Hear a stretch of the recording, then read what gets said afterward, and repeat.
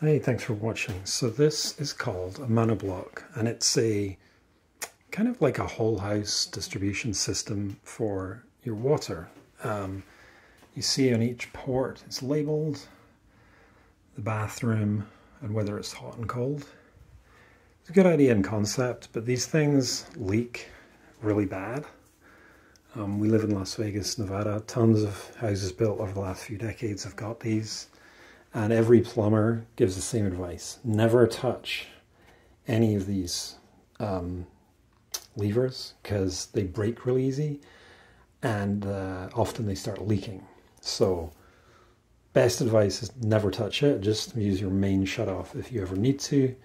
And what we've done in this house actually is install individual shutoffs behind toilets and sinks, etc.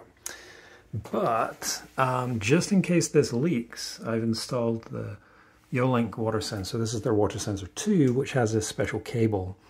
And what you see, I've just wrapped it around the bottom, basically, of this, because if a leak happens, then it just cascades down the whole thing. So I've put the cable near the bottom. And if that cable detects water, that will trigger the sensor.